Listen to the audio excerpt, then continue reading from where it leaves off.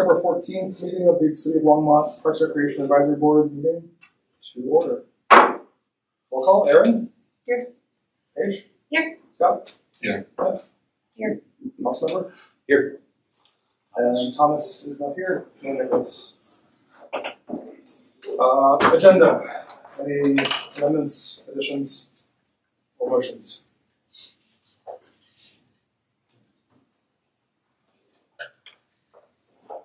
I'll move to approve. I'll move to approve the agenda. I'll second. Great. All in favor? Okay.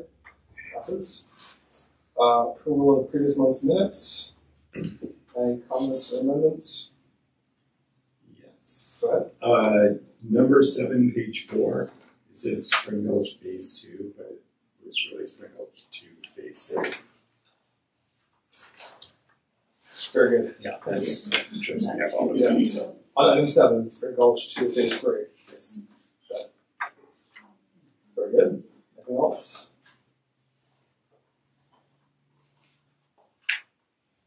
Okay. Motion to approve the minutes from the September 9th meeting. I'll make a motion. Okay. Edits. Seconded? I'll As second. amended? Okay, all in favor? Aye. Okay, unanimous, great. Good. Next week, public invited to be heard. Hi, Please I'm share the public. Yeah, please share your, I'm Elizabeth Storm, up in Northwest Longmont near Macintosh Lake. great. And You got I, like 3 or 5 minutes or whatever it is. what's that? 3 minutes. 3 minutes.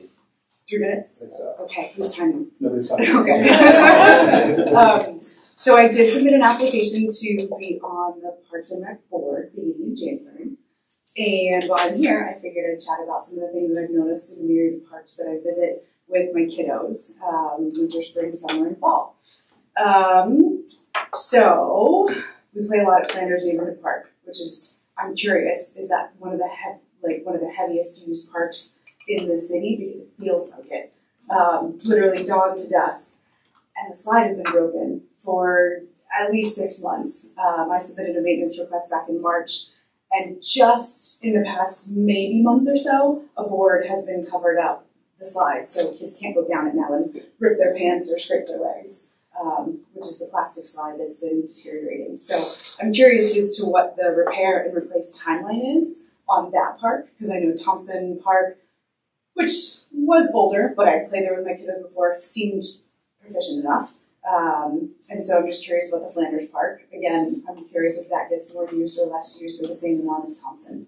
And the Pirate Ship Park, also up there, now has the only usable slides, also covered up by a little piece of wood. And he's nodding because he's like, I know I did that. You're in perfect night out. Yeah.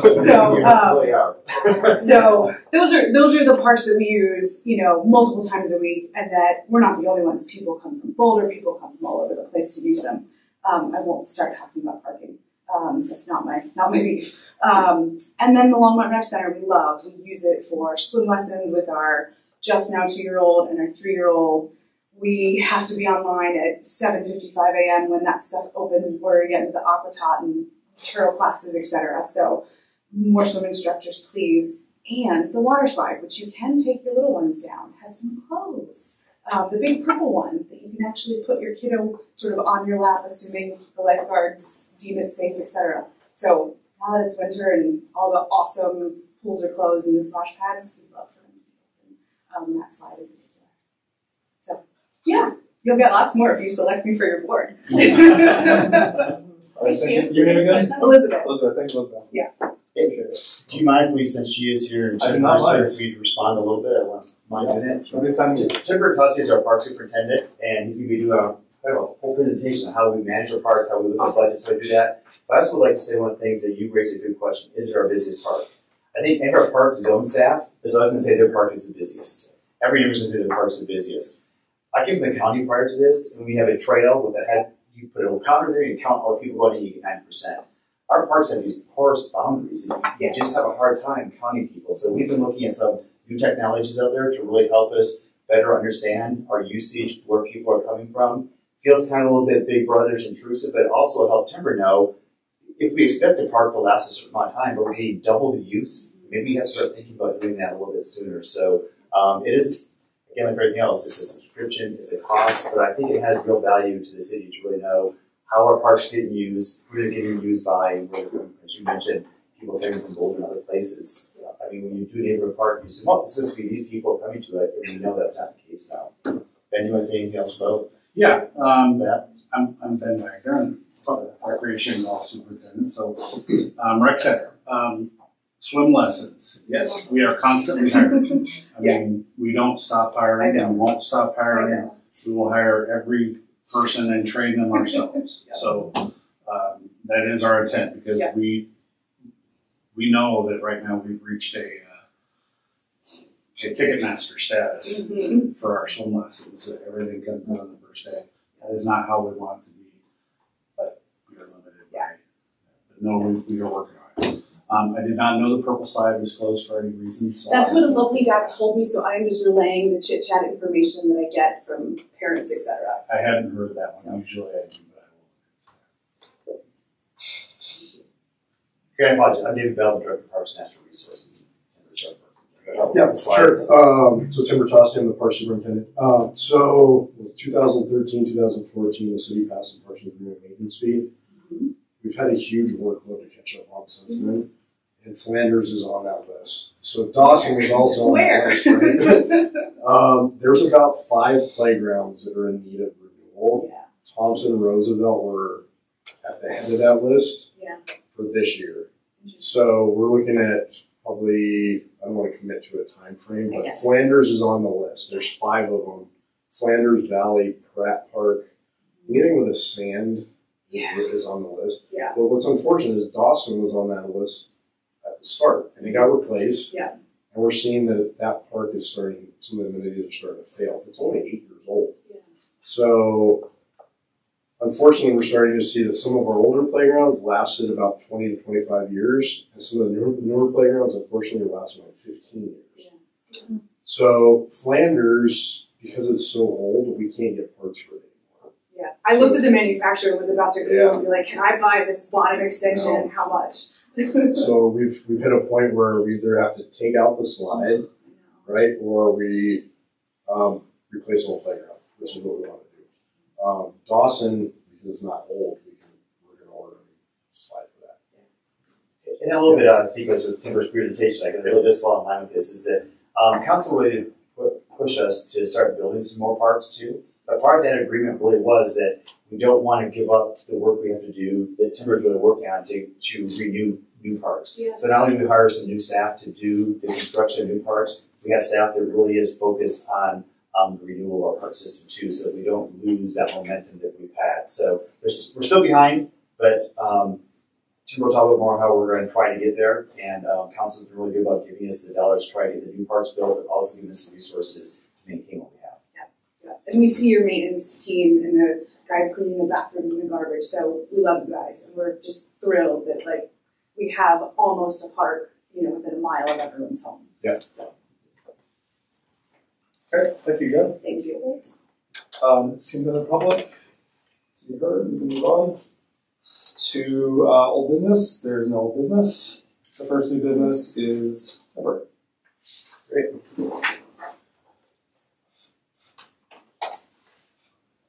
All right, so good evening, everybody. If you don't know, I'm Tim Bertossi. I'm your park superintendent. So a couple of years ago, David kind of challenged us with coming up with a way that we could assess our parks, figure out the condition rating of all of them, and then be a really consistent way that we can set kind of like a menu, if you will, of what an A, B, C, and D level parks are. So we came up with a grading system of how we were going to do that. It was probably a year ago. I was like, David, I think I got it. It's called Total Parks Health. It's a way of looking at the system as a system, right? It's a system of systems. It's not just the parks. It's budget constraints. It's usage levels. It's sustainability. It's everything. How do we look at this collectively? And not only that, how do we inform the residents of Longmont where we're at in growing that system or maintaining that system? So we came up with this idea called Total Parks Health. You Timber just started watching Ted Lasso after. Yeah, I you didn't. came up I with didn't. the name. David's like, you got to go watch Ted Lasso. So we came up with this concept of Total Parks Health, and what it is, it's 8 business functions, which are also tied to the Longmont indicators. So we're looking at automation, global initiatives, operation planning needs and projections, budget planning and finance management, development renewal and long-range planning, reporting and data management, work management and staff culture development, and then condition rating and customer satisfaction. And that's all part of the Total Parks Health system. So it really is a system of systems. Timber is a systems guy. Yeah, I am a system guy. So long-range planning is kind of what I do. So yeah, it all coming together, kind of fitting into this Total Parks Health system. Any question on this? Please feel free to ask me questions along the way. This is still very high level conceptual. So you're gonna go through each of these areas? Yes. Okay. That's what I'm going to do is go through each of these series. So the first one is condition rating and customer satisfaction. So we never really had a good way of rating our assets out there. What we really relied on is life cycle. So when was it installed? How long were we expecting it to last? Because of usage and other things, assets don't last as long as we hope they do. So Total Parks Health works to develop a shared understanding between internal and external stakeholders for service levels that are directly related to maintenance, budget, recreation program, and environmental stewardship. So what we did is Parks and Forestry Operations, along with the Parks Development team, came together. We had a bunch of white paper or papers up here on the wall. We're like, hey, how would you set a condition rating on a playground or a bed or turf or all the amenities that we have out there in the park system? And everybody came together, and what they established was a letter grading system of A, B, C, and D. So an A level is really that gold standard. If we had all the money in the world and all the people in the world, we can make it look like this. Or it's brand new. And then from B, it steps it down a level. So this is a range we try to maintain all assets to. Most assets decline very quickly from an A level, right? You have it out there, it's used a couple times, and all of a sudden it's a B. So this is really the level that we're hoping for in our neighborhood parks. We're going to try to get to an A level in our community parks because those are really a shared asset with the community, right? It's there for everybody to use. We want it to be nice and safe for the whole community. And Tinder did the job right, because again, we made that commitment. We're trying to do that at the beginning of the season, but they're the ones that program them, and they're the ones that have the staff out in their use, and trying to balance that. It's tough for Timber Group to continue that. So our goal is to try to start the season at that A. Yeah, so starting in May as the season goes on, if it degrades a little bit, okay, but we have a plan in place to get it back up to an A. That's the whole part of this. There's a plan. We're making conscious decisions to get it back up to an A. Can you talk a little bit more about D? I don't totally understand. Yep. So a C level is an asset that really has been identified as needing renewal. So Flanders Park, I would actually call Flanders Park getting close to a D, right? Oh, yeah. So we've identified it in our asset renewal plan that it needs to be replaced, but we haven't yet identified the funding mechanism to replace it. So that's really, we're slipping down to that D level, right? It's starting to fail. So this is an asset that does not have adequate funding to maintain at the B level. However, through Total Parks Health, we'll make a conscious decision to defer renewal of asset. So when we look at Flanders, a couple of years from now, we have to redo Clark. Well, do we push Clark back a little bit and redo, get all these playgrounds done? For us, it doesn't really, I don't want to say it doesn't matter, but we want to provide the information to everybody to say, look, let's make a decision on it. We may not have all the funding available. We may not have all the people to do it, but let's make a conscious decision that we're going to move Flanders to, let's say, 2028. Or we're going to defer Clark a little bit, and we're going to do Flanders in 27, whatever it is. We want to have a mechanism to do this. And I think that's for me, Timber talk about the amendment piece. It's the piece that I can go back to the public and to council and then say, decision piece. If we want to have all B parks, Timber knows what it's going to cost. We have this amount, now we have to make some decisions. You don't get the side, you don't get the dessert with it. We can do a C-level park, what we have. If you want these, it's going to cost this much. So as we make budget decisions, we really go in and usually have that shared idea. And for me, it's just great to hear Timber C, it said it's slipping to a D, and you agreed. When I first got here, I'd ask people how it looks, and it's like, well, it's not scheduled for renewal for 20 years, so it's good. I talk to the park staff, and they say it's okay. I talk to rec staff, they say it's horrible. I talk to the neighbors and say, I love the flower beds, everything else. So there's just this discrepancy, and when people would tell me what the park looked like, it was like, what are we trying to achieve and have that shared vision? I think that see the two of you agree is just kind of great for me to see where that point. The other part is customer satisfaction. So we do integrate our work management system, and then ServiceWorks is the call. If you have a complaint or something, you call into ServiceWorks. So we track those weekly. So if we're looking for trends that are out there to see if we need to make service adjustments. We're getting a lot of calls about restroom cleaning. Well, what's going on with the restrooms?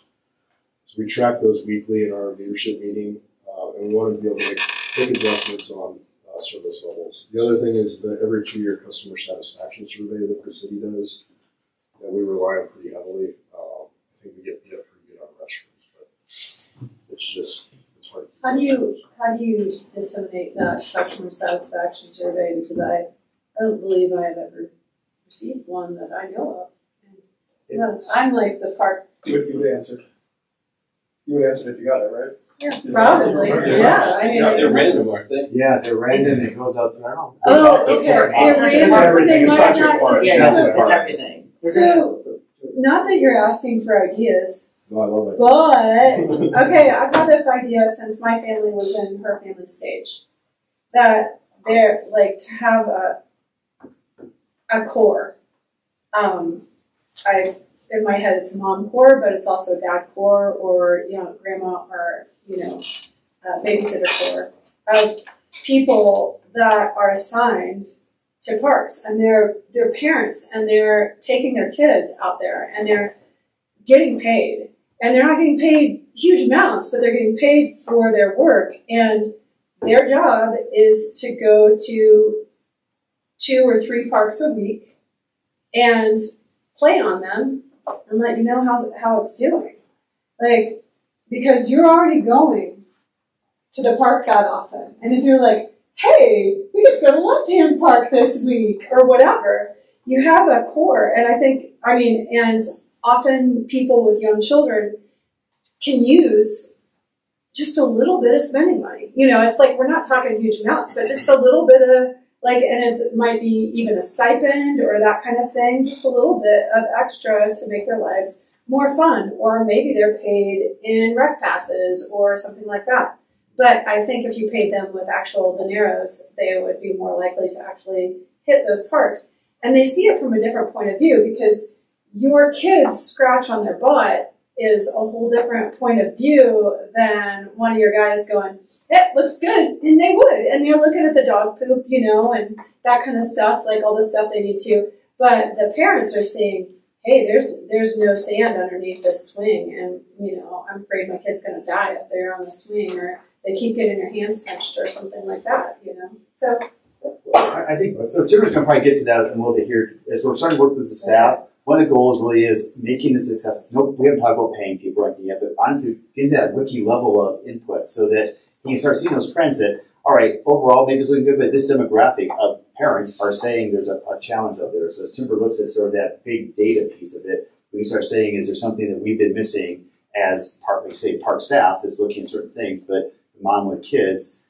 that's the goal at some point. Right now, he's just working into his staff to start grading and scoring and see if we're on the same page. But once we get that bigger ability for people to put input, it gives Timber more data to help make those decisions. Yeah, what's nice, and we've spent the last 10 years doing this, all the assets are mapped now. So you could, you put a little QR code on that playground, and somebody scans it and says, they pull up the condition rating and go, how would you rate this playground? Well, it's a D.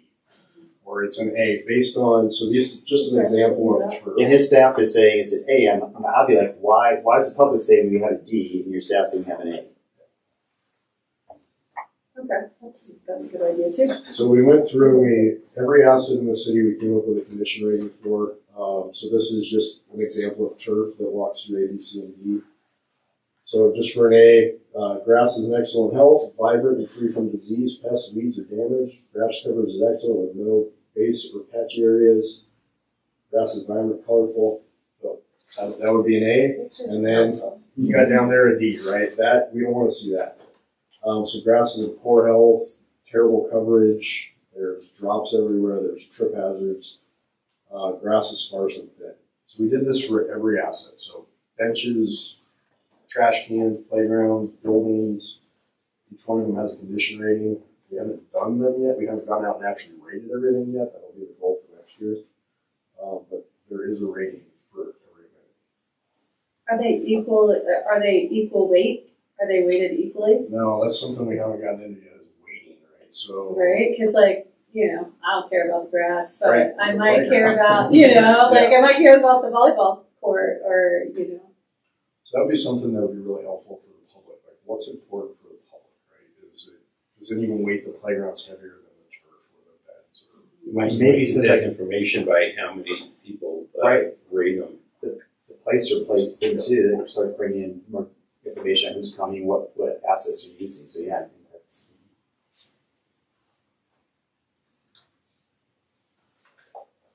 Great. The next, development renewal and long-range planning. So the goal of asset renewal program is to ensure that each asset within the park, trails, and nature are safe and functional. Each asset that needs to be replaced or renewed will have funding identified a minimum of 3 years out. So we're trying to say that if the projects in the CIP at 3 years out, we don't touch. They're funded, they're in there, they're good to go. 4 to 5 years out, we may have a little bit of flex, and we might work on those a little bit. But really the goal is to identify all the assets at least 10 years out. Okay, we might have funding identified at least 10 years out, but at least there's a plan and we all know what the schedule is going to be for 10 years out. Is that what, level 1, level 2? Is that what we're kind of talking about?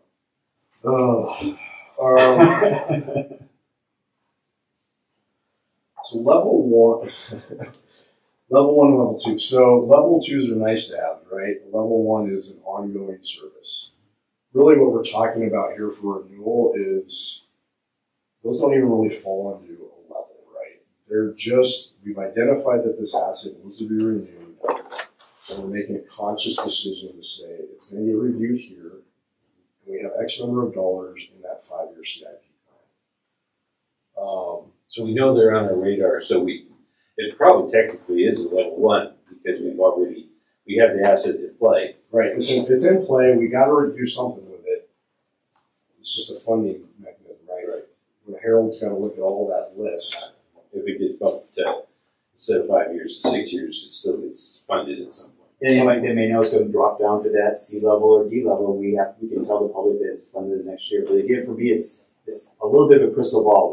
My piece is there should be no surprises for Harold and Council. They know what's coming up renewal, and they have the ability to adjust that.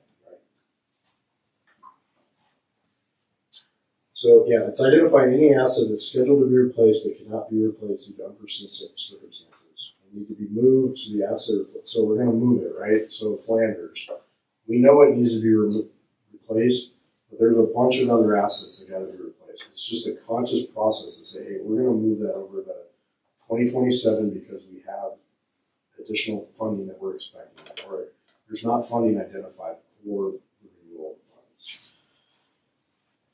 But this is how we're going to go through it. So we have a life cycle plan. So starting in October, really, we're going to run the asset life cycle condition rating report. And that'll show us every asset in the city that needs to be replaced from here until 50 years out. Whatever, we've got buildings that need to be removed from 50 years from now. So we're going to use that. So then once the life cycle would be, so we're going to run the life cycle report. So that's everything that we're expecting. Then we're going to go out and we're going to use the condition rating tool that we developed to say, okay, maybe this bench doesn't need to be replaced next year. We can push it out another 5 years. So every asset in the park system is on that list. We're then going to go out and do a condition rating on it. We're going to add the condition rating to our work management system, which will then allow us to do reporting on it, mapping, whatever we need to do. So from there, we're going to update the 10-year plan. So if we can't get in that 5-year plan, we might push it to 6, 7, 8 years out. But it's there, and then it gets rolled in as we move through the CIP planning process. This might help. This group is always, we had that 5-year planning window, and it's always feel like you can't have any input because we're already locked into that 5-year plan. looking out 10 years gives us a little bit more flexibility and knowing that we can maybe make some of those adjustments and bring this group into those conversations a little bit too. Within that 5-year planning timeline, though, this kind of goes into the level 1, level 2 request, is there's master plan projects. We got to project the staffing needs. Some of those end up as level 2s. We also got to do equipment needs. There's training needs that may be coming with that. So the synthetic fields out of Dry Creek, we are on these synthetic fields, so there's staff training that's got to be involved with that. There's also just ongoing operational budget needs that we have to consider. And then the new park is going to need to be renewed at some point. So we want to make sure that that data gets, so Clover Meadows, all these new parks we're building, all that data gets put in and there's life cycles assigned to it. And then that helps us do data-driven planning and community needs assessments. And then it all starts over again. We update the 10-year plan, it goes back into October, and we move forward. Questions on this? I have a question, I think, and I don't know if you're going to touch on it, but you touched briefly on the word sustainability conversation. Yep. I have found in my time working on CIPs that it's often something that's not thought of until the very last minute. Okay. Oh, we can put low impact development or high efficiency lighting, or we want to put solar on this outbuilding, and there's no money for it because no one thought about it. Yep. So I'm wondering if early on in some of the CIP processing, you're going to engage with some sustainability folks or other folks at the city. Yeah, so that the global initiative, I call them global initiatives because they I was wondering if that was what that was. electrification, Yeah. water-wise landscape Yeah. conversions, reduction of pesticides. Those are all citywide initiatives. They're not just parks. Global part too. So that maybe we're going to talk about it later. Okay. That's the best term I can. When you come to what we're doing CIP though again, like Yeah, it's right. early on in the Now process. those projects do go through the sustainability of The SES. Yes, that's yes. So this is hard to read, but just to highlight what this is. So through that planning process, so this is the 5-year CIP that Stephanie has developed. Through Stephanie's team, Parks Development. Yeah. So these are all the projects they have. So there's master plan projects in there. There's renewal projects in there. There's new projects, new parks. So, they've identified that out for 5 years. And then from the operations side, what we do is we plan all the people that we're going to need to support those, right? So Clover Meadows, Clover Basin, Fox Meadows, Gallo, they all need people to maintain them. So we've identified the people and the equipment that we're going to need to build those out over the next 5 years. And that's a piece of, I'm sorry, that council and Harold has made. You know, things always happen, budgets change, you get tight, but the commitment really is we don't want to build something we can't maintain it. And this again should be that idea, there should be no surprises looking out at timber. If we're outside of a new park out in 5 years, council already know it's going to take X amount of staff, so it won't be a surprise coming So for example, in 2025, are you getting your 2 FTEs? We did, yeah. So starting next year, we're going to actually, so this is for this is for year. the next year. Oh, So we did get, this is actually 3. We didn't get Kaufman Street because Kaufman Street's not expected to be completed until the end of 2025, so we'll request a session. So it might be 3 there on the 3 for that one and 3 for 2025. And Timber will talk about how Harold was able to make this happen. I mean, again, beyond present. One, I'm sorry, Stephanie and Timber work a lot. Stephanie and Timber have been working this side by side on this stuff a lot. And then Harold has taken this commitment to doing the staffing seriously. And Timber will get to how we manage from the funding here later. If you have questions, we can talk about that too. But the biggest thing is there's no surprises, right? So next year we're going to request 3 FTEs to maintain Nino Gallo, Kaufman Street expansion, and the Union Loop Trail, right? That's what's on the schedule to get built. So, and then the following year we're going to request 2 people, and then we're going to request 1 person, and then hopefully we've kind of really it's Sandstone and Dry Creek holdouts that we're going to need additional people. Montgomery. Yeah, Montgomery. But we're trying to identify that all out, so there's no big surprises for us. And then there's just ongoing operational needs as well. So FTE positions, vehicles are really expensive. Contractor support, so additional restroom cleanings we contract out. So we're trying to project that out for the next 5 years. All right, budget planning and finance management. So we really want to understand in that 5-year plan the money we have available from multiple sources. We can project out those projects that are going to fit into that budget. So we have several budgets that we can tap into. So there's the parks maintenance budget, which comes from the general fund. That's there to maintain the parks, trails, and nature areas. We also oversee the municipal grounds maintenance budget, so that's things to maintain this building, the civic center, library, really anything that's at the safety and justice building, we do all that maintenance. And then we also oversee the arterial maintenance budget, which comes 100% out of the street fund as of next year. So that's the right-of-ways that we're responsible for maintaining. We also oversee the forestry maintenance budget, so that's out of the general fund as well. The forestry invasive species budget comes out of the tree mitigation fund. So if a developer comes in, they cut down a large tree, there's a value to that tree. It's not, so city forester has a matrix that he goes through, and he can put a value on that tree, and then through that we get funds back from the developer that we use for EAB mitigation, any invasive species type stuff, tree plantings come out of that fund. We also have the Parks Grants and Donation Fund. So there's Kanemoto family has a little bit of money that they give us every year for maintaining the Tower of Compassion. We also apply for grants periodically. So the big forestry grant we got starting for next year, we'll go to that account.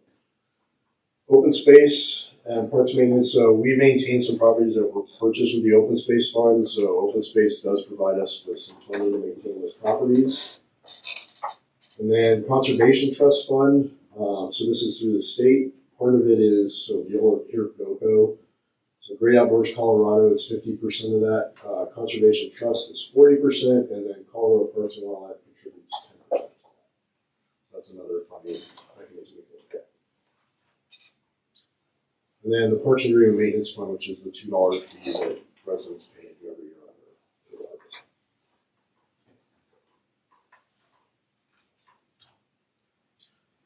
So this is really Stephanie and Jennifer and I.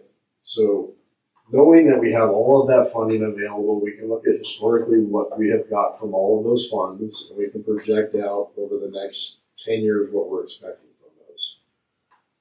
The green line is our typical funding that we receive from the parks. This is really the Parks and Greenway maintenance fee. And you can see that after, 2025, we really started to develop a gap. So, sorry. So you can see, so what we did for 2025 is the 3 new FTEs for,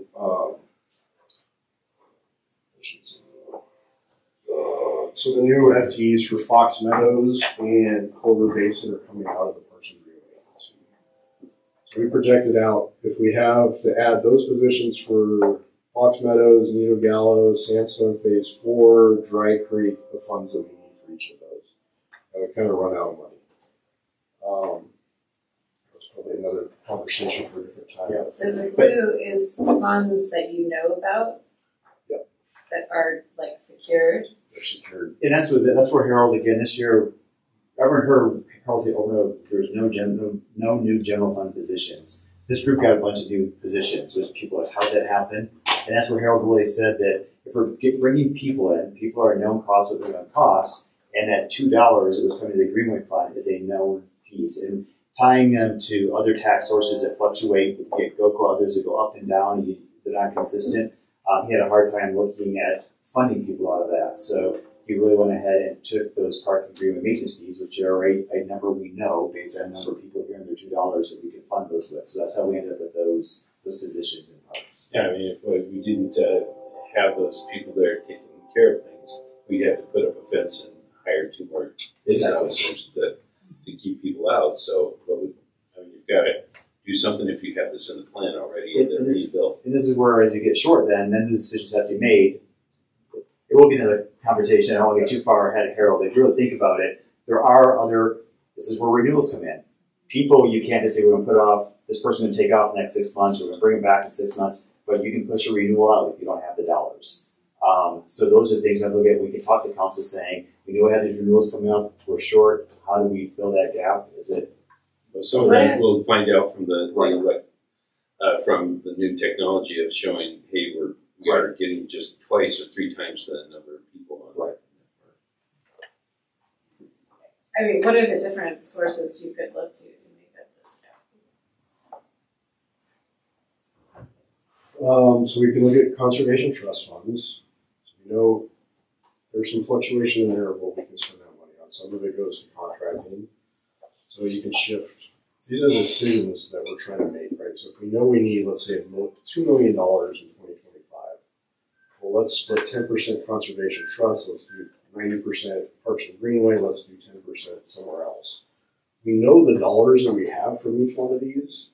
It's just allocating which projects to put in this. So that's not figured in that graph already? Not in this one. There's another one, Okay. which we were right. The conservation trust is one that the city had kind of made a commitment that those dollars are going to go to finishing the greenways first. Right. So that's why they're not really shown there. Those are committed really to doing greenways. But once those greenways get done, this board, years before Timber and I are here and other councils really said that once the greenways get done, those can be up for because rec could use those, the library could use those, the museum could use those. So I think it's be a very, again, deliberate conversation. How do we fill these gaps? What does the library need? What does other areas need? And I'll just say it, we have to, is $2 enough on that utility bill? So that's probably the other way that we'd have to look at it. Reporting and data management. So how are we doing and are we staying on track? So how do we inform the public of progress? Are we doing things equitably across the community? Put Placer in there. We've talked a lot about that. So Placer is a software that tracks cell phone usage. It doesn't track like who you are or demographics, but it shows where you've been. So we can see, hey, is Flanders really getting heavily used compared to, let's say, Thompson Park? And are people coming in from around the city to Flanders to use that park? So we're looking at that tool, but there's all kinds of data out there now. So we've got Longmont indicators that we want to link our parks information to Longmont indicators so we can track where we're going. We're doing daily reporting now, weekly reporting on things like camp cleanups, abandoned property. We've got GIS mapping now, so this is Roosevelt Park, all the lights in Roosevelt. So you could, if the playground's in there, you could go in and do a condition rating on that playground. It's all mapped now. We're also getting a lot of national-wide data. So the tree canopy assessment is a big one that Boulder County is trying to get a handle on. But really, that data is coming from national-level satellite imagery. So There's definitely lights yeah, there are 280 lights. Yeah, people that it's just crazy when people start to think about what. Are you looking at efficient lighting? Yeah, so that's another thing. Okay, we've got 280 lights at Roosevelt that we need to put out to upgrade LED lighting. It's another renewal project. Where does it fit in?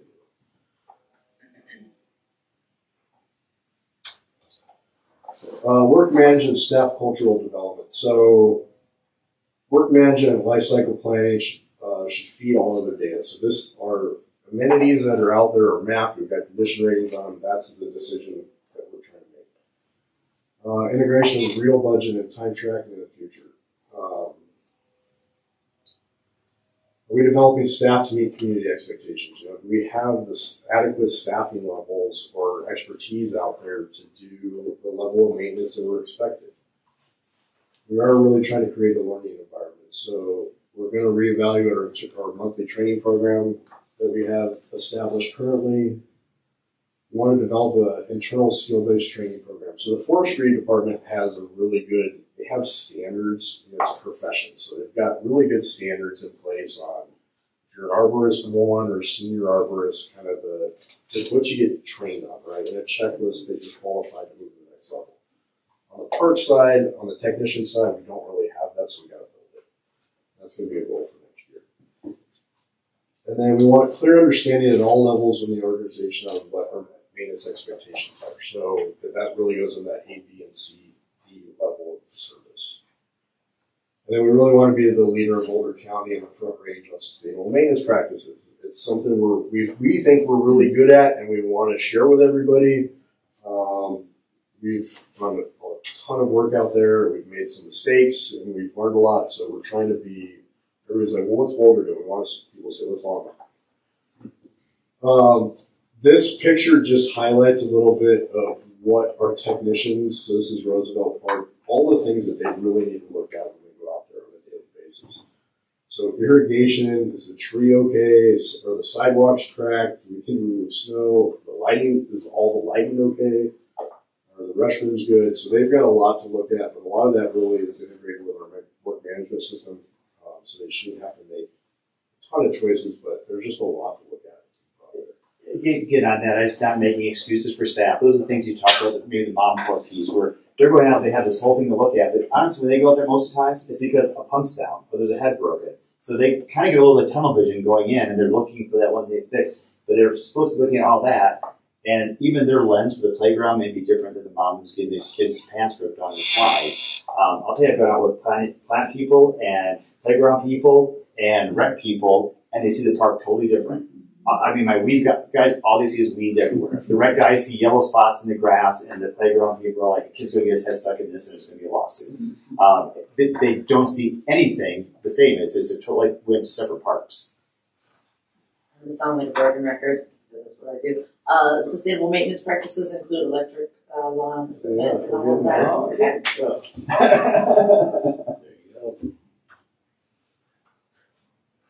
Okay. So when 10 years ago, we developed kind of how the plan on how we're going to get, we didn't have a work management system. So we were, okay, how do we get all of that stuff on the previous slide into a work management system, a digital system, so we're generating work orders so that staff isn't missing things and we're actually able to report on things. So we got all the assets identified. We got life cycle built into our work management system. And what's great this year, we got the condition rating is built. We know what we're going to rate things on. We've got to go out and rate things. And then that will help us do the data-driven needs assessment. So if we got a whole bunch of assets that are out there as a D, well, if they're beds, this goes into that. We just leave the beds and call them a D, and that's, we all know that as a community. Great. But that really all feeds into the total park health. It's just the way that we make decisions. Automation. So we got to look towards the future. We're already starting to see it come in. We've automated quite a few things. So I talked about our work management system. Our irrigation system is completely automated now. We are just started this year doing a web-based system. So our old system communicated through radio frequencies.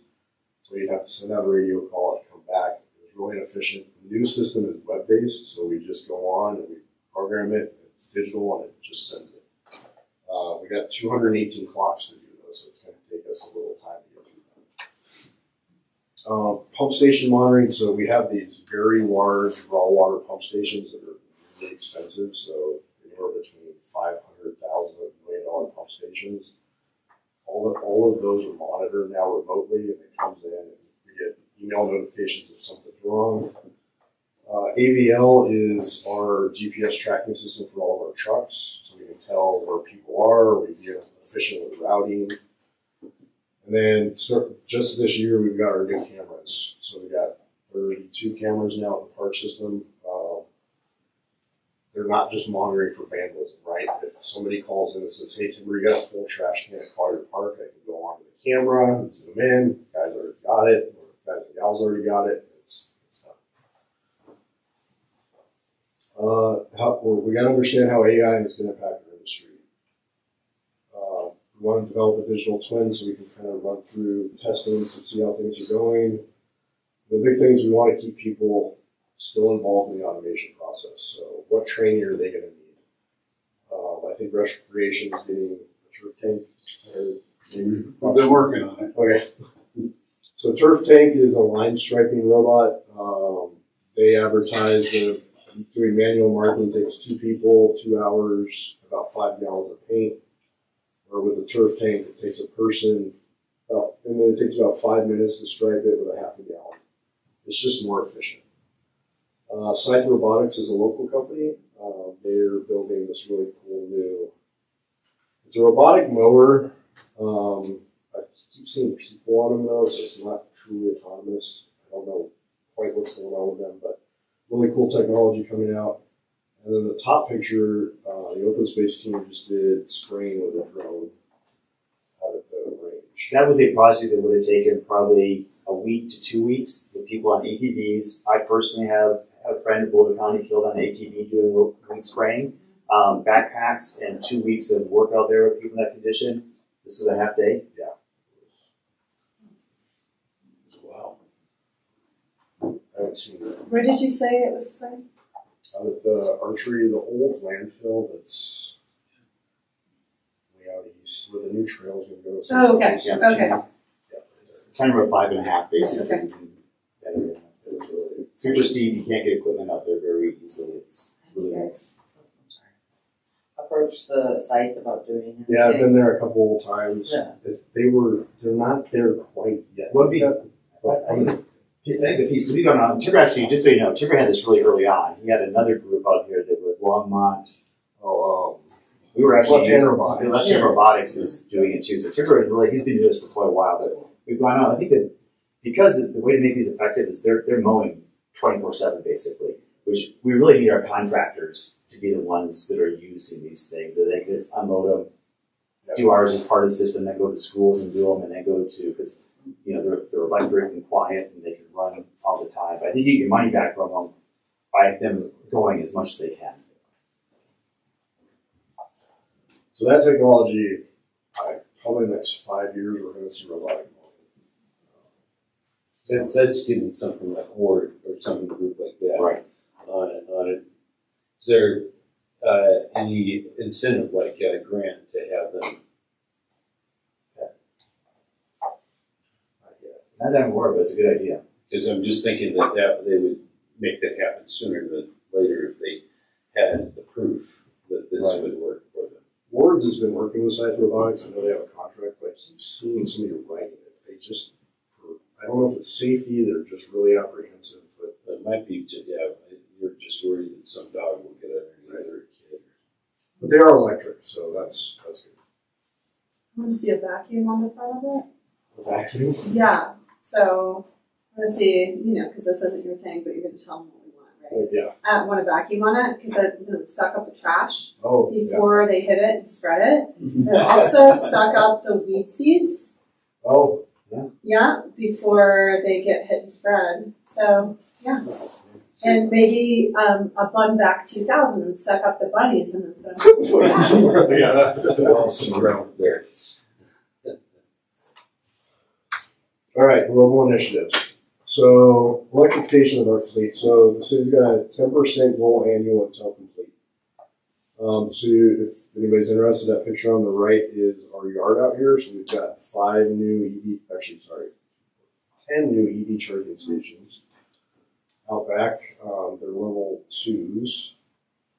So those just went in a month ago. They're not on yet, but they will be. So we're getting there. A big one that we're trying to wrap our head around, we just found out, is Regulation 29. So that's the Air Emission Reduction Act.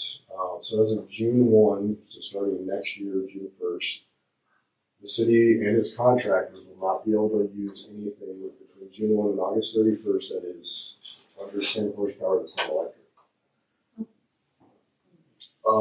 We're ready for that. Yeah, we've been converting to electric. So that's like line trimmers, backpack blowers, chainsaws, all of our chainsaws, all that stuff we electrified years ago. We actually have a bunch of grants for it. So we're doing good there. Our contractors are not. So I'm gonna have to work with them over the winter to get ready for that. But there's a bunch of state grants available to get them where they need. So yeah, it's the state's saying, Yeah. nope, gotta do this. 7 kW Yeah. piece of equipment isn't nothing. And any state agency is 25 horsepower.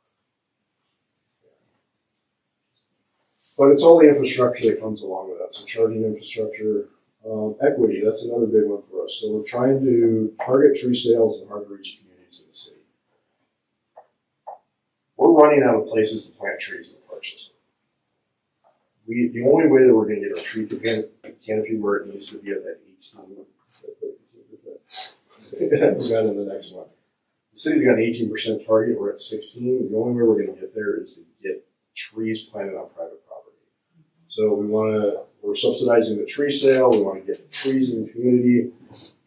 This summer over at Kensington, they did a tree sale. They just went out with people and got them signed up and got them trees, which was great.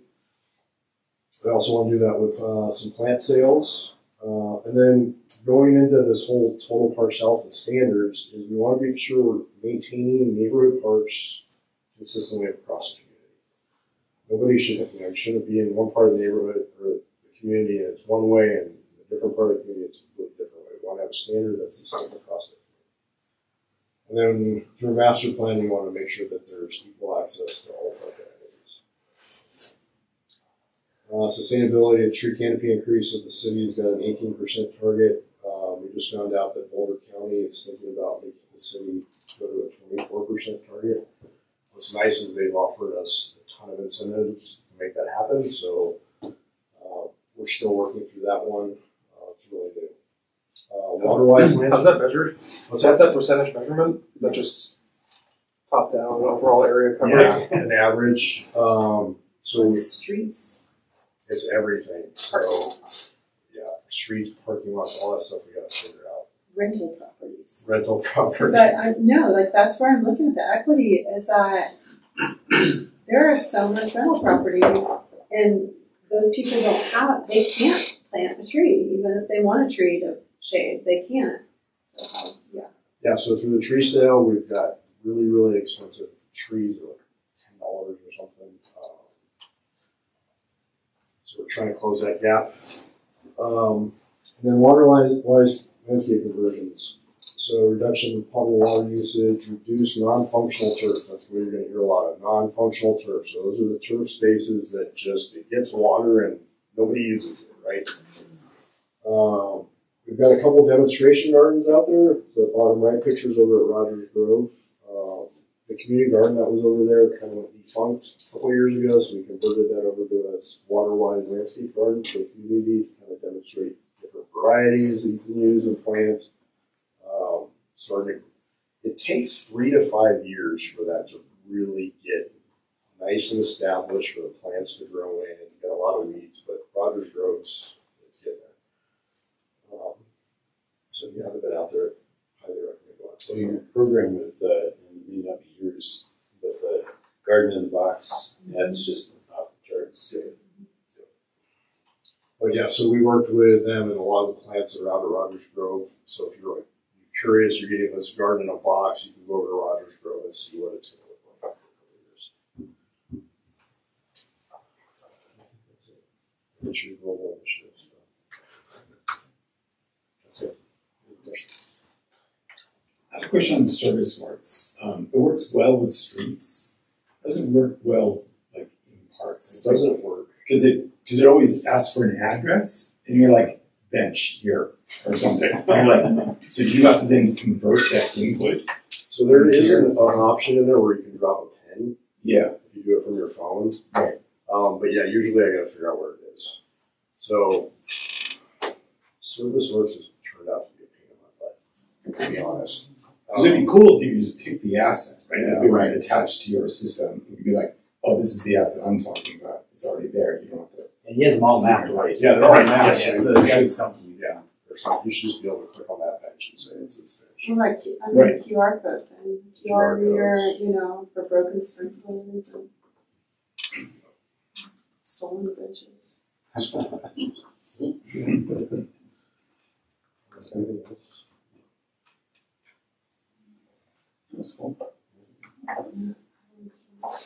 So yeah, hopefully next year you'll start seeing some condition ratings come in, and we'll be able to do mapping from that. So that's where you show, you can do like Lunar Park is a D, and it's got all the assets and averages. Do you anticipate that condition rating will be available online for public viewing? So trying to get as much online. Because I won't be on the board anymore, so I still want to see it. Yeah. Well, it'd be a good way to look at equity too. Exactly. To see where the deeds are. I was gonna ask if you were gonna overlay it with that vulnerability map. Yeah. So we got the climate vulnerability map. We've got, let's see, there's another one that looks at, it's like, There's some health data. yeah, there's health data in there, right? There's a bunch of different data that we can look at, but we want to integrate Parks Health on that, so you can say, okay, let's not replace that playground with a playground. Let's do we're doing this workout thing over in Then you said you put that Service Works in March. Did you hear anything back? I even went and prep for this meeting. I even went and tried to ping the number, and it was just It drives me crazy. nothing. I'm sorry, Yeah, but yeah. it's crazy. Always It's closing the loop and just not being able to respond. And the response may not be what people want to hear, but just somehow letting people know that we get an answer. We will continue to work. Yeah, no, I get it. And It's place a your problem with it's Yeah. a problem with the software. the place your AI stuff and scold me if I'm talking in turn. I used to work in big market research data. Yeah. And know someone who now works at Placer AI, and I was like, oh, what do they do? I was like, oh, that's what they do. So from survey, We have a really hard time too determining when we remove an asset. So roller hockey courts. If nobody's using them, but we don't, unless somebody's going to sit out there and do the survey, right? Yeah. Or Placer AI will be able to go and go, well, look, nobody's using these amenities. Exactly. Well, let's repurpose them to something else. Yeah. I recommend it. Good. That's good feedback. So I have a question on when you like that, well, if that's okay. Way back at the beginning of the slides where you were saying, I'm just thinking of Michelle, Elizabeth, sorry, I don't know why I thought. Okay, so Elizabeth saying, the slide's down, and then you're like, well, that's slated for, like if one asset is down in something, does it have to wait until like the whole park renewal? Because, okay, it could be repaired unless the whole playground has to be repaired because you can't find the Legos to fit the Duplos. Yeah, so this goes into the decision-making matrix too. Once you pull all those assets, you may see that, okay, you've got all the lighting at Roosevelt needs to be done, plus all the lighting around Dawson needs to be done. Mm-hmm. Make those into one project. The playground decisions, we're trying, all of Flanders needs to be done, the shelter needs to be replaced. What we're trying to do is get out of that process. So Garden Acres, all of Garden Acres needs to be replaced. Overall, everything needs to be replaced because they've been deferred for 50 years. So absolutely everything's failing. What we're trying to get out of is get into a cycle where, so think of Clover Meadows. There's certain assets in there that are going to fail at 20 years, some are going to fail at 50 years. What we're trying to get away from is that we're just doing the whole park 50 years from now. Let's do the playground in 20 years. Okay, that's what makes Yeah. it, because I was picturing, well, the kid's gonna be 14, but there'll be a slide, great, Yeah, there is that little bit of, like Timber said, that if it's just a slide and the renewal is 5 years old, we're going to fix the slide. Yeah. If it's Okay. the slide and the restroom and the bathroom and the lights and it's up for renewal next year, then it might be the decision that we're not going to fix the slide right now. We do it. Okay, yeah, I remember my frustration being a Kanemoto Park neighbor, and then we had the flood, everything, I'm like, well, you know what, my kid, in his formative years, had 4 years he couldn't use his park. And I was like, I don't care about the turf. I just want him to be able to play. You know what I mean? Like that was, so I can feel how you would feel because, when they're 4 is when they're using the slide. But the goal of Total Parks Health is there's no surprises. We're all here in the community. We make a conscious decision that, maybe we don't have enough money this year, but next year we'll put it in there. And we can communicate that too, right? When's Flanders getting replaced? 2028. It looks like you did a really good job of building the data to then examine it and say, do we have the right inputs? We think we do. Okay, what are the decisions you can now make now that you have this box of data? Yeah, that's where we're at. We've got the data now. Now it's what decisions are we going to make? Are they layer that on global initiatives, equity, sustainability? All right, thank you very much. Thank you. Thanks for all your work on the Thanks. All right, business fee, credit cards. credit card fees. Yeah. I'm Sue Ellen Rao, and I'm a recreation area supervisor, and primarily work with business and marketing. And today I'm going to talk to you about credit card fees and the changes that are coming soon. Now, the credit card fees that I'm going to talk about tonight, they only apply to credit card payments that are made through RecTrack and WebTrack. So at facilities or online registering for programs. Now the ability to pass through a credit card fee to the customer It's dependent upon the credit card processor being used. Elavon is our current credit card processor, and they are not able to pass through credit card fees.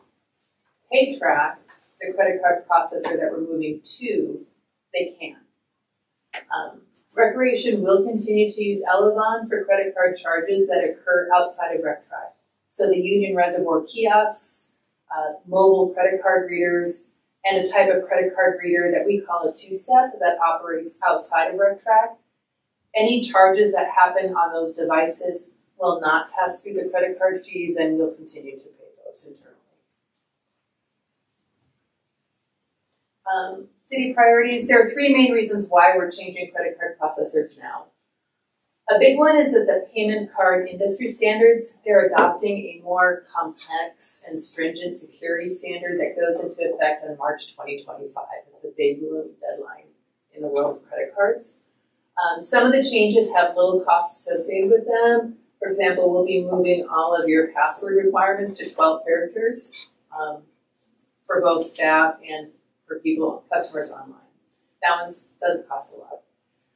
Other things cost a lot more, and they will become much more expensive and complicated if we continue to operate as we do now with staff at the front desk.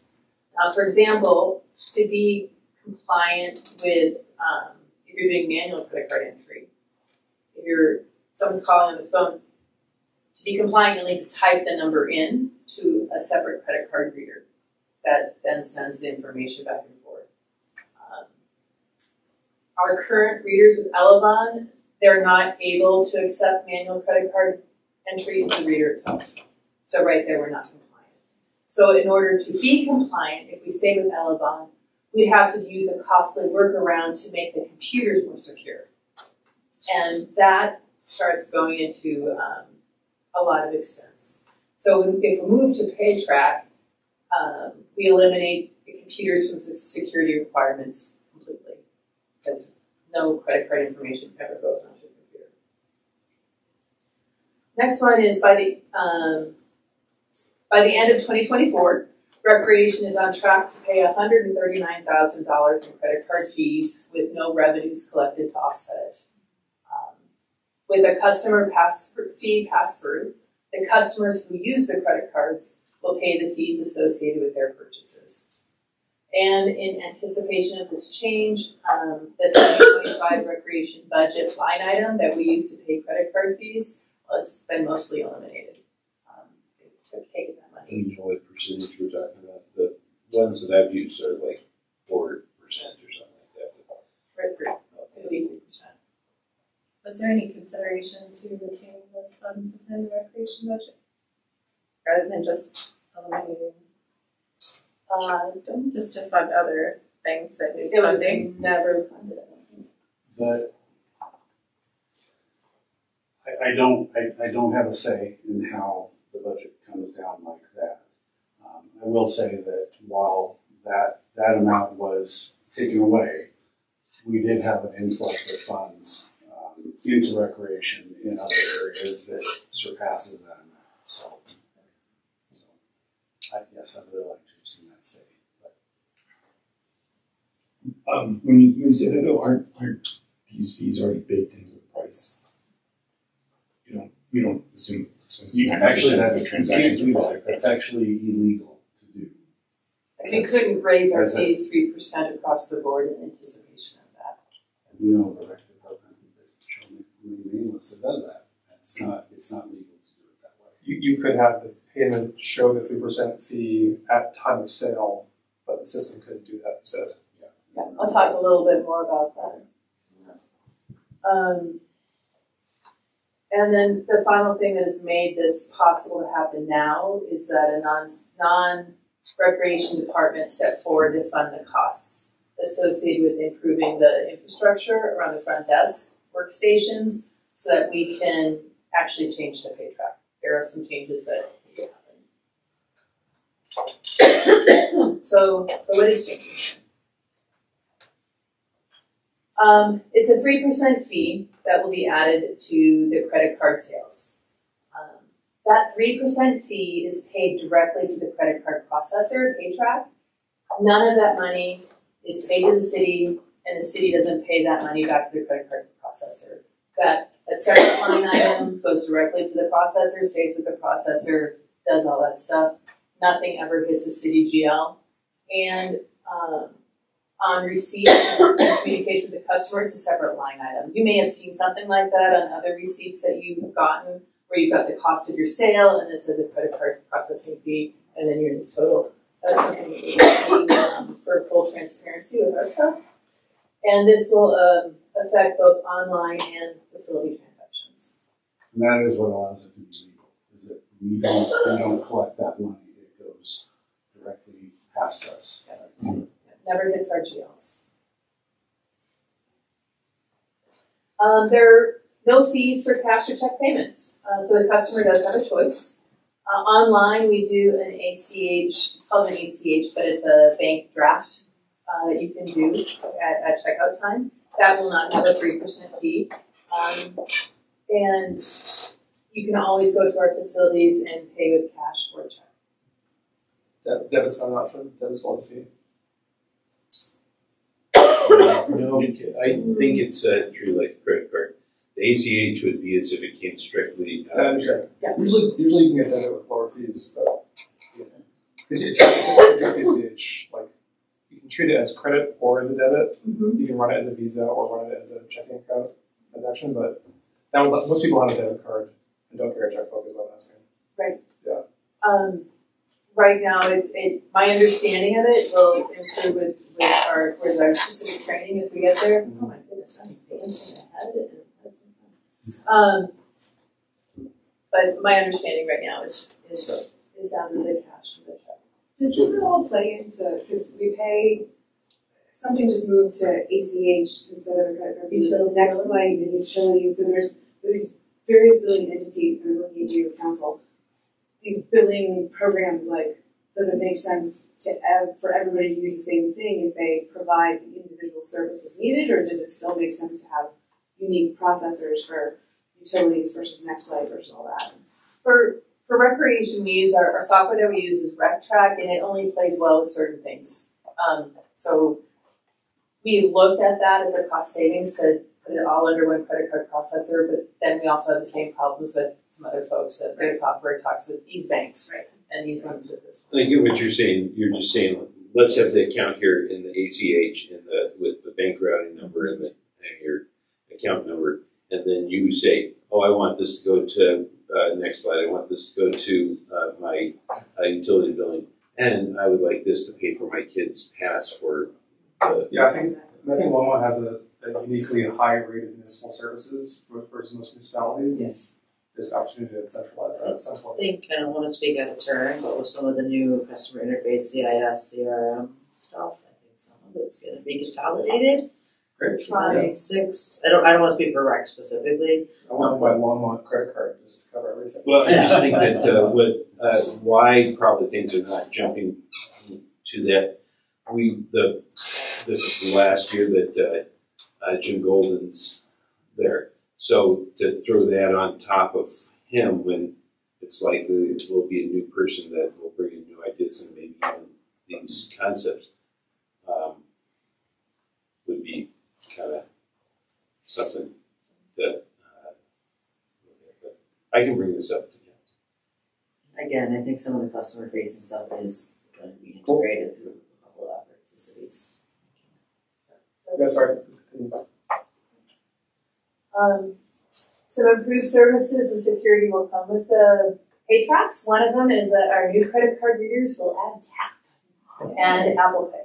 So we're excited about that. And this is a picture of one of the things that we'll be getting. And any manual credit card entry, you type it directly into the reader, not the computer. The computer is completely removed from the scope of security, which is a very cool thing. And I'm sorry, can I ask a question? Mm-hmm. Will this be able to at Union as well then? Union Gatehouse. Union Gatehouse. Yes. So they will typically drive up and tap. Apple Pay tap. We're spooked. Not the kiosk. Not the kiosks. The kiosks stay on their little island. Just off the line a lot. With the senior day, yeah, very much so. There was a lot of, I worked there on a senior day in May, and the number of people who were Venmoing the one person who had the credit card that could actually take payment at the gatehouse was a very fun circle of, I just need money, okay, I'll pay rent free, so apple pie will be a good thing. So when is everything changing? Well, the timeline starts with the data port, and it has 6 steps. The data ports have to be installed first, and then they'll sign contracts, purchase credit card readers, get the staff training, prep the customers, and go live. We've done as much front work as we can. The contracts are just ready to be signed. They've been approved by both people. We're just waiting for the time to sign it. The credit card readers, we make an order on day 1, and they arrive on day 5. So they're in stock, they're ready to rock and roll. Staff training needs about 4 hours of back end work to consolidate or to how to reconcile these new credit card reports. And then we'll share this information with the customers and then we'll go live. So timeline is 6 to 8 weeks after the data ports. Currently our front desk workstations have 1 data port, and to go to PayTrax, each front desk workstation needs to have 2 data ports. And upgrading those data ports at workstations, it's a large project that involves 7 year-round and 4 seasonal sites, and each site presents its unique construction challenges. Centennial Pool is a brick bunker. The Union Gatehouse is out in the boondocks, and it's this little building. The rec center actually is the one that staff feels going to be the most complicated because they have to figure out how the data drops came in. Did they come in through the walls or under the ground or through the columns? And so they have some investigational work. We saw last week that staff were at the Longmont Recreation Center trying to find that information out so they could get an idea of the scope of the project for that particular site. And then Recreation also heard that the projects were going out to bid for contractors to come in and make those changes in October. The city ETS staff has said that data ports will be completed at all the year-round sites by the end of the year. They just don't have that exactly dialed down. But once somebody starts doing anything at any site, we're going to start the clock on the timetable and start getting everything rolling. Should be happening soon. There's a backside to that we only have funding through January to pay credit card fees. So we need to see this done and rolling by the end of January. So we're ready to go. Yeah. Did you ever, was there messaging ever to the public to ask them to not use credit cards? We haven't started our messaging. We do have a plan. Look, I had no idea it cost the city 3% of everything I was charging. I would have used a check or could pay a different way, right? Like, is there messaging that this is costing the city $150,000 a year to the public because they could use different ways to pay for it? It varies. Points we have, Yeah. It just gets jumbled with everything else. But when I walk up to pay for, the climbing wall or the pool, and I use my credit card, it's going to say it's not $6 or $7. It's going to say $7 plus 3%. That's where, to your point, I think we need to probably have people educated that that's been covered thus far for decades. And it's grown significantly over the few years, because I can remember it was like $68,000, and then it became $93,000, and it was $110,000, and this year it's $139,000. So it's not something that stayed steady. It's really gone up quite a bit as people buy and do more things and use credit cards.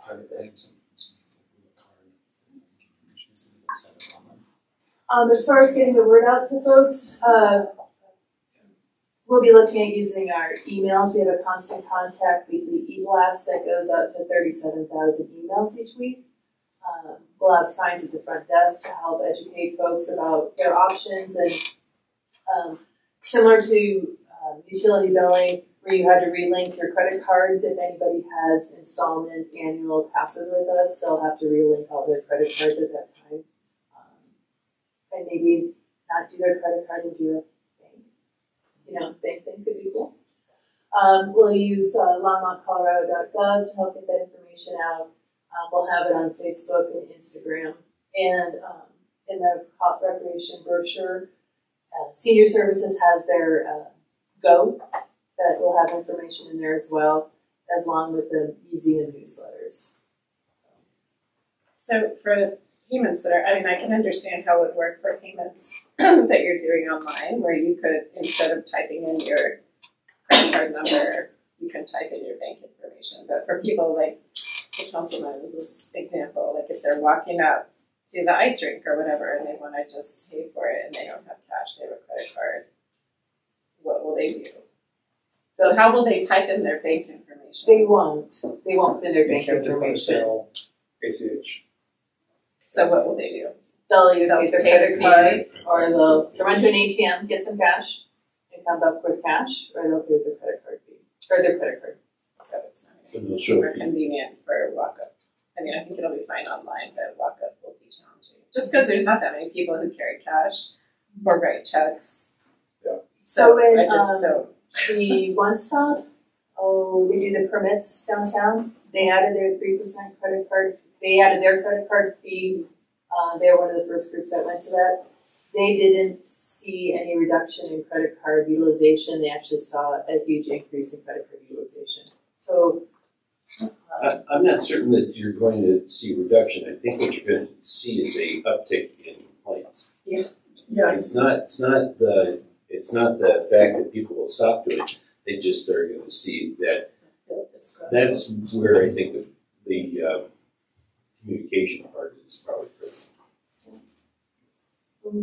If you've used a bank account to pay ACH through RevTrack for like registering for activity, can you have your account get charged from a lookup? Like, is that saved in the system? you can put the people who work in front desk we just hired last week can't do this. Right. But if you go to the memorial building or a site, you can say, here's $50. Can I put $50 on my account? And we say, yes, you can put $50 on your account, and then you can pull from your own account. That's a great feature. If you ever does that. It's not going to cause problems. Like I said, people don't carry cash. I think a new finance director might recognize this as the way of the future and to reduce the complaints, but I don't want to speak for whoever that is. I'll just say, like, anecdotally, I was in the service industry forever and charged people credit card fees, and not one person ever said a thing to me about it being on a receipt. I know it might be a bit, but like, as a waitress, you're giving people a thing, and a tax, credit card fee, how much the meal was, tips. I don't know if it's here in Colorado, but certainly in Wisconsin. And I use it's something that I don't think a lot of people pay that much attention to, or if you're paying for a lot of our classes, maybe it adds up. Yeah, But I agree. Generally, I think people would find that it's more people who aren't to have an option. That's great. Yeah, absolutely. Like you have an identity with the city because you register for classes, you have a login for the site, but you go up to the ice rink and they're like, "Is pay me credit card?" You're like, "Can you just charge me what I already used to pay here?" And yeah,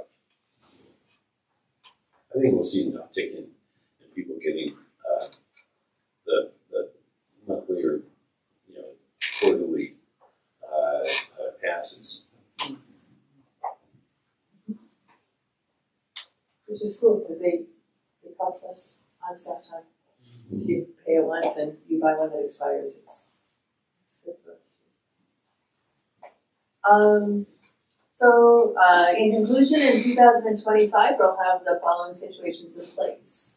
We'll be compliant with the newest PCI security standards. Our customers using credit cards will pay the associated credit card fees. At our different sites, people can use Tap and Apple Pay and Samsung, Google Wallet, different things like that.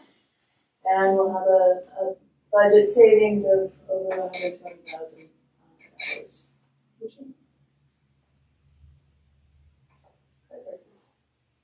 Questions or additional questions?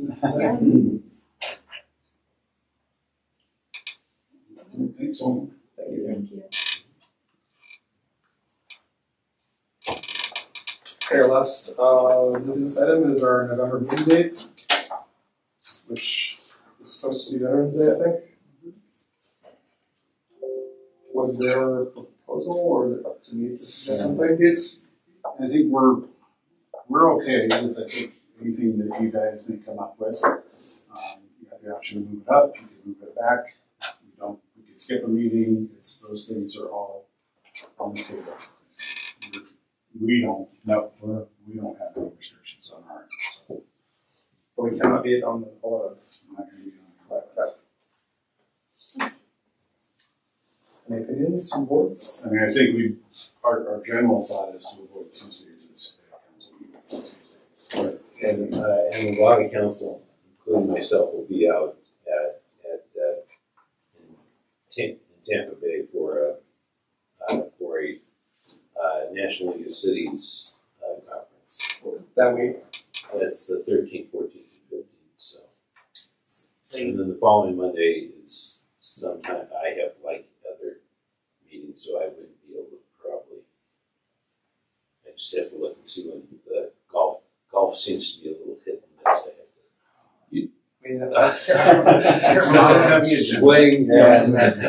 Jeff keeps track of items in the agenda, right? It's a relatively light agenda. It doesn't have time sensitive items on it where we need feedback at that time. So I'm not encouraging any particular way. I'm just saying. But when did we draw names for Secret Santa? That's the board December, right?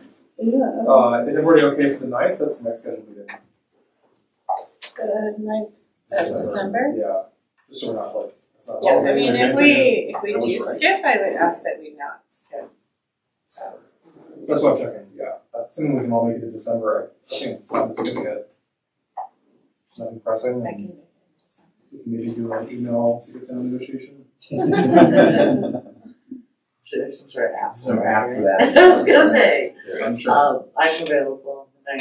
November is kind of a crazy month for me, so Great. mine's a little bit. Probably So, motion yeah. I cancel that. move that we cancel the plan November 11th. Next board meeting. I'll second that. All in favor? Yes. Very good. Any items from the packet updates from any of us? Phase 13 or section 13 of the Greenway sounds like it's not going well. So does that It's- in the domain for that? It's going as planned with that, yes. I think we're on track for it. Yes. Yeah. This is a nice way of saying it. Yes. Yeah, it's not going well, but in the not going well, it's going as planned. Okay. So I think we're on track to keep that moving. We have deadlines with those funds because of some of the grants that we're working on.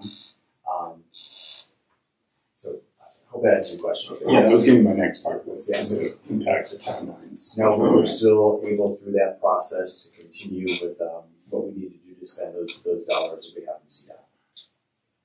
And Nino Gallo was awarded today, so. Nice! Yeah, 14 without days. pickleball. Sweet. What'd you say Without about pickleball? Did Sans pickleball. Did you They did reach, Wayne and that group reached out to the community there and they came up with a wavy track as the alternate. Oh, that will be That's awesome. fabulous. Yeah. Great. That's awesome. Thanks. We'll play pickleball courts. Yeah. I have a pretty specific question that will tie into something we're going to items from staff. Maybe it's super specific, but the bank swallow survey for RSP, do you know if that's actually found anything? It just says it's being conducted or something, and I'm very curious if they're actually bank swallow. There's a bank swallow Yeah. survey being conducted Right in here. RSP. Yeah. Yeah. Yep. And I am curious. I've been curious if there's actually bank swallows. No, There were. Yeah, they're. Did they find anything during it's being conducted, not right? Yeah. I'm just sorry, I was just sitting here reading emails from Jim Crick to Yeah. someone else about that. So I think Scott is working on that. I Okay, don't have just that curious. essentially update to the group, but If there, it would be curious. It would be. since they were. Well, they do slough off, and they do have to go back and do that. That's one of the things that we knew too, that was kind of a transitory spot there, was with this habitat. But if you can get back to when staff goes, I can read through a couple of these emails that Jim was sending out. But I've been Just curious. GBC had asked the same question. I've been curious for like 3 years, but they're going to find there. So. Yeah, over the last 3 years they have been there. So I've got a question about forestry. It said forestry has available online a tree pruning, removal, planting permit. I just was unaware of this process. So that means the neighbor who's cutting down the cottonwood tree has to have a permit. Which, so can I mean, it's kind of a big deal. It's a big nesting tree, and it's also not being done safely. It's pretty scary to watch right now. No, this is a privately owned somebody, a guy climbing up and chainsawing. So what was interesting is that in the municipal code it said you must have a permit, and there was never a permit. So the forestry team developed a permit process this year. Okay. So what would someone do? I mean, it's like totally an unsafe situation to do. Like it's crazy. And it's by a renter that's cutting down the tree. It's crazy. Where's that? It's at 1302 or 1290 million or something. It's Cottonwood on the back. It's my next door neighbor. I'm at 1304 South Terry Street. It's one north of me. I didn't quite track that. On privately owned property, the city code says you have to have a permit. This is city owned. No, it's a city owned. If it's a city owned, so there are city owned trees that are maintained by the adjacent property owner, and they must get a permit. Okay. If it's a private tree, though, you don't have to get a permit. Okay, so it probably is a private tree. Okay. Yes. Okay, but still might be. Yeah, that's. It's, Well, I'm curious, is it a licensed contractor? No, it's not a Is it- licensed contractor. That's who they can't. Well, if it's a building. Like it's 100%. This guy gets free rent to do stuff around the. I mean, it's terrifying to watch. Like my husband's like. How do we require a licensed contractor if there's no permit? So in order to work in the city as a forester, you have to get a contract or a permit through the planning department. We license about 60 contractors a year, but yeah, you've got to get licensed in the city. It's like $60 or something. I mean, I think it's probably different if you're just like trimming a branch or Right. something, and than Yeah, that's taking down fine, but- a 5-story cottonwood tree. That's, There's forestry contractors out there that are definitely not licensed arborists. So. yeah. I think code enforcement will contact forestry. Okay. Typically, yeah. They'll have the city forester go out. Okay. Yeah. I mean, like he was sawing on it this evening as it's getting dark and just terrifying. But yeah. Other items from the packet? I actually have a forestry related item, but I was going to bring up during items from staff. Or from the board? From board, Yeah. sorry. So he's being staff, I'm sorry, always on the other side of the table. All right, good. Items from staff. I have good news. Yay. We had a crane pick out our old chiller today and put in the new one. So Yay. Really? years coming and 2 hours to do. Wow. That's It looks exciting. great. It's smaller, it fit right in the spot, so they're gonna come back tomorrow and hook up the electrical and mechanical magic that they do, and then we have some prep work on our end, and a week from now, we're actually gonna turn it on, a week from tomorrow, I think is our plan to turn it. So we were in a wildlife biologist talking about banks while I was here. There was a crane at wreck a couple. I know, that's the exact crane That's a crane. I was like, I did the exact same thing. I'm glad that you changed that. I'm less interested in the chiller. That's Very exciting. Congratulations. Yeah, that's awesome. And more puddles Yeah, Exciting. it's been a struggle. there. Any response on the swallows? Jim is typing right now. I have 3 dots. Oh, you bother doing Probably it, yeah. All right, we'll wait for that. Items on the board? Are you guys done? No other Yes. from I staff? think number of days probably the biggest one. Stephanie, you guys always give her updates on our stuff. I think most of the packet. The big one was today that Nino Gallo was over awarded. So, and again, I think we held that up. You know, Steve has been the thing. Project just has so many just stops and goes, but we did want to look at, you know, not putting pickleball in the neighborhood that we knew they didn't really have a voice to, you know, have some sort of activism that other communities do. So we went back out and worked with a neighborhood community group, and they had some meetings there. They presented several potential ideas and came back with the wavy little loop track. It's not like a bike track. It's like a bike track, like the pump track. Yeah. That's great. But you know, older kids on bikes like to ride them too. And Exciting. I'll run it. That'll be I was good. gonna say, little toddlers run it, like outside Yeah. the ranch. exactly. Synthetic field started going. Oh, yes, Right, too. Yeah, some, We're waiting on the base map to get in and started. Yep, they started rolling. I started rolling out today, so.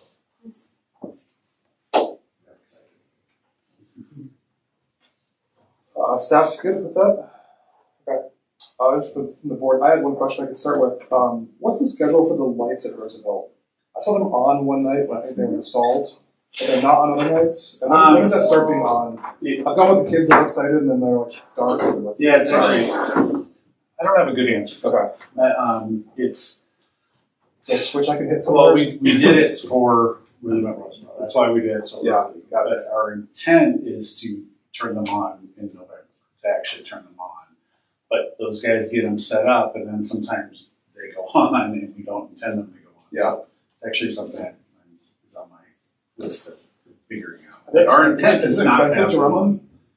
To run them, no. It's, I don't believe it's not a bill I see, but I don't believe it's expensive to run them. But nevertheless, we feel like doing it in November.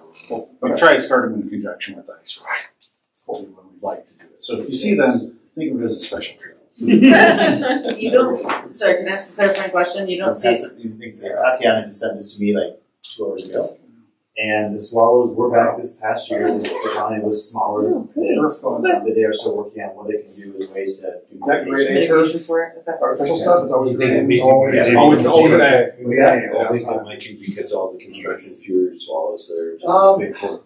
Wow. It'd be hard to do. Because it's far enough away that Oh, that's. Yeah, there's a it's certified, yeah. It goes over here. Did you see the picture? I don't know whose it was. It looked like a penny.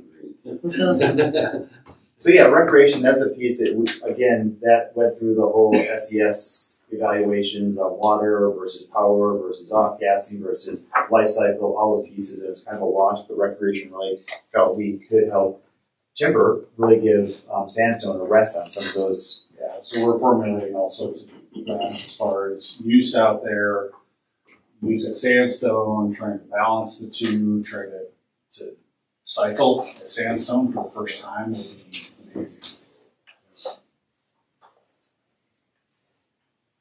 More forestry? You go ahead. No, you go first. Okay, actually, I have a couple questions. One, I noticed just in looking through the ice rink info, there was a note that said that rec center passes would not be accepted for drop-in or stick and poke.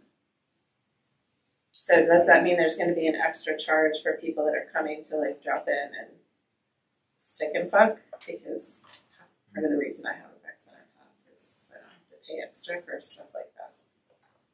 And now with this credit card system, it's going to be even harder if people are coming at like 8 in the morning to do stick and poke.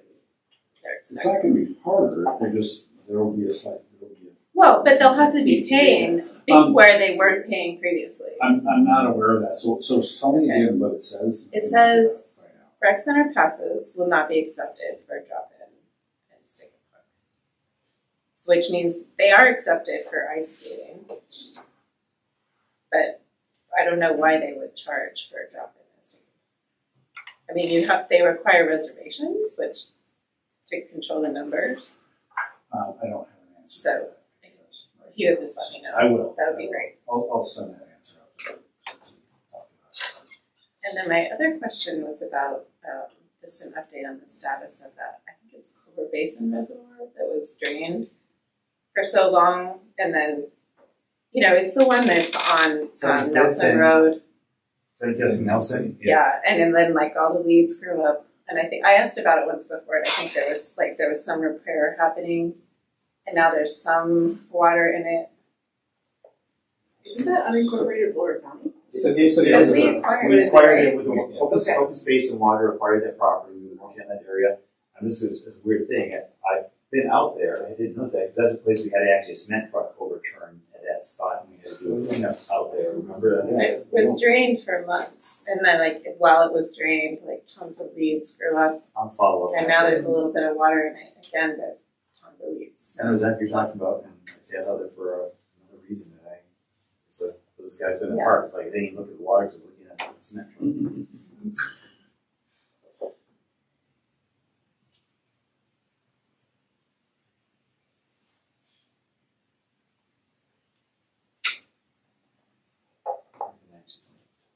I have a quick question. Is anybody going to the park opening that we got an invite for? On the second? I remember that, I'd like to go. That is Clover Meadow. Yes, Park. yeah, that we went up to, Yes. on the tour, right, so now that's exciting, okay, I've been trying them. That's Trish and Tati had to do a great job trying to put together, or at least put together like a little event for. that's the one with the Oh, little fun. cute track. Yeah, so I got an email invitation to it. Yeah, they're doing it. They have the little apple orchard there, so they're doing the Yeah. apple theme sort of. That's fun. Yeah. Yes, I'm planning on trying to swing by. I was just curious if it was going. I know we aren't really open for suggestions on things we want to hear about, but this is only my third meeting and it was asked about last time. I just didn't totally have any ideas, but I do have a couple of things sometime in the next short while. You brought up forestry. I would love, I don't know if you guys have ever had like a forestry update at this body or have had one recently, but I'd be really interested to learn more about whatever falls in the purview of parks, open space. How are forestry dollars being spent? How many trees are we maintaining? How many trees are we planting? How many trees would be sold? What kind of emerald ash borer situation are we seeing? I have like a secret little insight to the forestry world here, and I'd be interested to hear from kind of this side of the table. I'm going to be frank and say particularly where some of the forestry dollars go. There's quite a lot of money in that fund, or can be. And then mitigation fund. tree mitigation fund. I don't want to get into the deep, but yeah, I've always been a little curious about. Yeah, Brett could do it. Yeah, so I would invite Brett to come here sometime in 2025. They do a great job doing that. That'd be great. Total forestry management. Yeah. Yeah, there you go. We just named it. So I would love. I don't know if anybody else is interested, but I'm interested in having the city forestry. Needle you. I mean, it depends on what part of forestry. If you're talking about urban forestry, or if you're talking about like all of the like wildfire mitigation So that would forestry be that's happening like at Button Rock and the open Price. spaces. Yeah, price So would be which totally one are you interested in? More the city, urban, city forest. Even what you brought up. Do you need a permit? No, you don't need a permit. I know again, kind of maybe there's discussion about what falls in the purview of this board. I mean, I wasn't here for that. Yeah, but I think it It's was. good to touch on 18 and 24%. Yeah, we've made some Yeah, big absolutely. changes in that tree mitigation too. Starting last year, if like a street project is going in, putting a bunch of trees, use a tree mitigation fund to pay for the trees. So glad to hear that. So, because there was it's a good pot of money. There's a good lot of money there. And reforestation, other efforts, which have We used there. that to offset the tree sale this year. Okay, cool. So just like I just in general would be interested to hear from Brett. And then similarly, talking about bird nesting with the swallows. I don't know when the right season is. I think nesting season's just ending in December or something for most of the like the protected birds. Isn't it like August through December is like the nesting season? Yeah. So sometime after nesting season ends, or just in general, it'd be interesting to me to get like a habitat report for what's going on in the city. How many birds do we see? What do the volunteers see? Related to that, like any kind of ecosystem update. Hey, our Birds and mammals, do you want? yeah, the mammals, and even like I know there's volunteers that check on the quality of the lakes, like just kind of an ecosystem, particularly mammals, birds. I'd be really interested in it. Just how many birds were found in the city this year? Did we have to do mitigation after all of them? Did nest do well or did they fail? Have you been seeing like Cornell's new technology that tells you how many birds are flying over your house any night? No. Yeah, it's crazy. I'll pull it up. It is crazy. It's a place One night, Boulder County had 1,307,000 birds fly over in one night. That's Crazy. Yeah. A lot of them are geese. They were not. It was earlier than geese fly, but That's it. and it tells you the species. It is crazy. I'll show you. After that. But yeah, I don't, again, sometime in 2025, if we're looking for a topic, Jim and some of his, Bring Jim and Yeah. bring Scott in or yeah, something. something like that, Ideas. yeah, just, I'd love to. It'd be great. it's my personal interest, I'm gonna use the. Yeah. I have two things. So one of them is a kudos to like all the programs working together. There was a big fish kill. I don't know if any of you heard of it. There's a big fish kill in Left Hand, and one of my friends who's like some sort of environmental doctorate at Colorado or University of Colorado. She's like so crazy smart. She calls me. She's like frantic. Who do I call? And I'm like, blah. And I'm like thinking everybody's gonna like tamp it down. And that was not the case at all. And I got out there because I actually just thought everybody was going to kind of ignore it. And so I got out there with water testing. But as soon as I got out of work, I'm like grabbing all the water testing equipment. I go out and there's city, there's Colorado Parks and what. I mean, there's so many different agencies working together. And I was really, really pleased at the response and how seriously people took that, and it made me really happy and have a lot more confidence in my government. And it's like I kind of wanted to throw that out in like some newspaper somewhere when people are complaining about the government, and it's like, this was your government protecting you. So, I would give kudos to, that was really our water, wastewater guys, because they have all the chemical, I mean, our wildlife staff knows that's dead fish, and here's, the species it is, and but they don't know what's causing it. So it really was a great coordination between CPW and our water wastewater guys. Yeah. There was also field staff noticed the fish in the creek, and they reported it in through our team. They're like, they were seeing a fish kill off on Left Hand, and I was able to walk in the lake, and I was like, hey, what's going on with that Left Hand? And he knew there was an issue. yeah, so there was in the neighborhood there was an inlet from the neighborhood, and they tested it at 0.1% chlorine, which is humongous.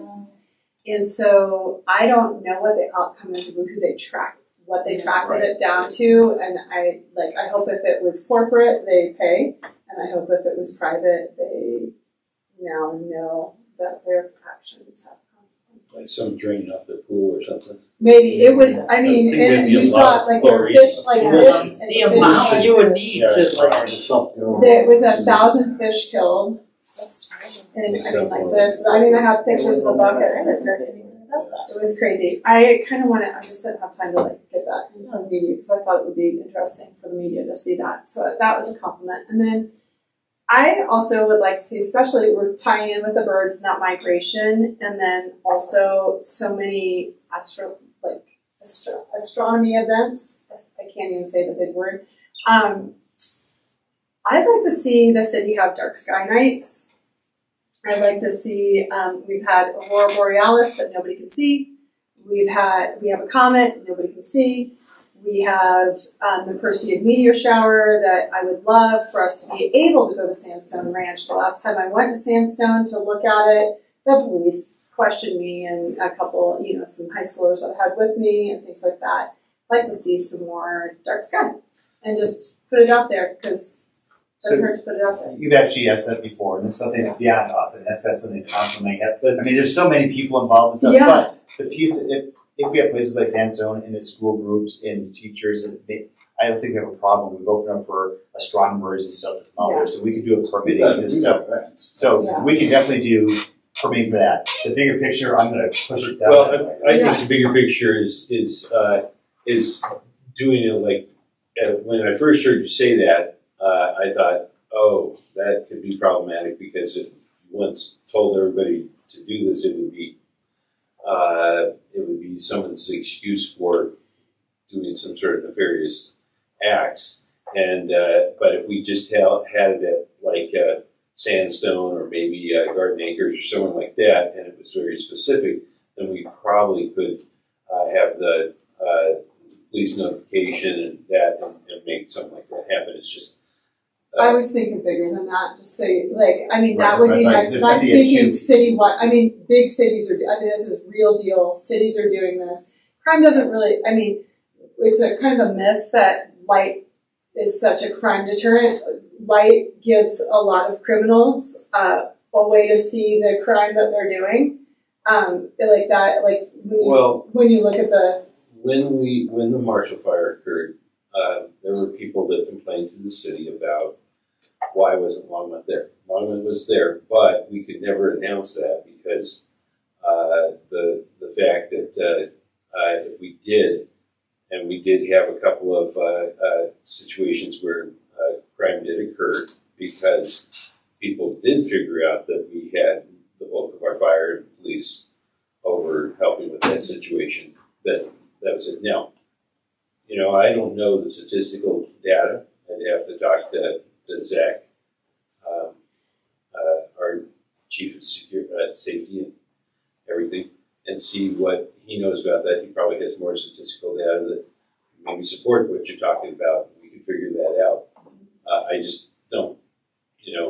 It's got to be something where, like, when you do that, is it something that we know is going to happen at kind of a general time, like a when like shower? the Perseids are going to be, and you do know some basics about when huge bird migrations are, but I mean, cities are doing that. Big cities are turning up the lights. It's happening, and we can, if we're on the forefront of some stuff, we can be in the forefront of this. And I'll just speed it out. No, I like them. That's why I'm bringing it up. Is that you have to start feeding people that kind of information until they get a taste of it. That's all. Yeah, I've been trying to suggest adding a dark sky ordinance to the building permit process for commercial buildings, but that would have a huge impact too. Yeah. It exists in the county and the city of Boulder and not in my knowledge. There's one. And it has been integrated, so there is not, it's not, the Dark Skies Initiative was integrated in the municipal code, into the building code, so there, you can't find anywhere that's like the Dark Sky Initiative because of X, Y, Z, right? It's, you took whatever was in the Dark Sky Initiative and put it in the but it doesn't retrograde. Yeah, all that stuff. It doesn't retro. It's not going retro, but it had I do know some because I was at a meeting where they said, but it's not retrograde. And you still get in trouble if you block off your lights in my neighborhood. Yeah, that came up with the lights out at Dry Creek. Not Dry, Dry Creek. Yeah. Like, well, it's a part of the Dark Skies Initiative. Yeah. Dark Skies Initiative was this. And you're doing a great job, and so we're doing a great job. Let's keep going. Let's keep going.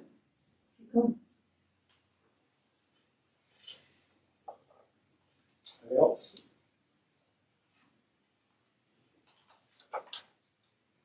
Okay. Motion to adjourn.